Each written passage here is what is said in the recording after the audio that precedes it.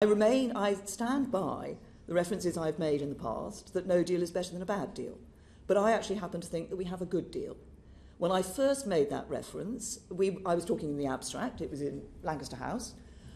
We now are no longer talking in the abstract. We're talking against the background of a negotiated deal, hard fought, which I believe is a good deal for the United Kingdom. That's why I say, it remains the government's position that we will continue to work to leave with a deal. So, if the House of Commons declines to approve the withdrawal agreement and declines to approve leaving without a deal, your choice will be to remain in the European Union indefinitely. No, my choice, I do not believe we should be remaining in the European Union indefinitely. I believe that is why I want to see the House of Commons agreeing... Contemplate choosing to leave without a deal. We'll stay in, won't we? We will only stay in if Article 50 is revoked. I have been clear that I believe that it is the best option for the United Kingdom is to leave with a deal. That's what we are continuing to work for. Okay, well, one final question. Why haven't you helped the House of Commons already by publishing the withdrawal agreement bill?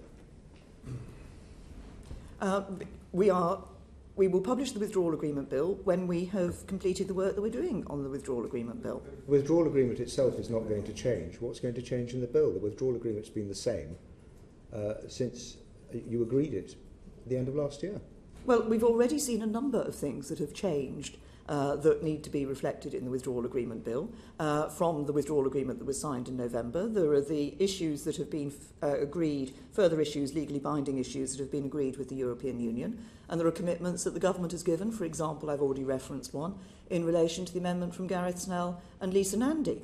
There are also commitments that we've given I've given and others have given in the House of Commons in relation to workers' rights. So it is not the case that the withdrawal agreement bill that will be presented to Parliament today will be the same. There's been changes, including in our negotiations with the European Union. It's not unusual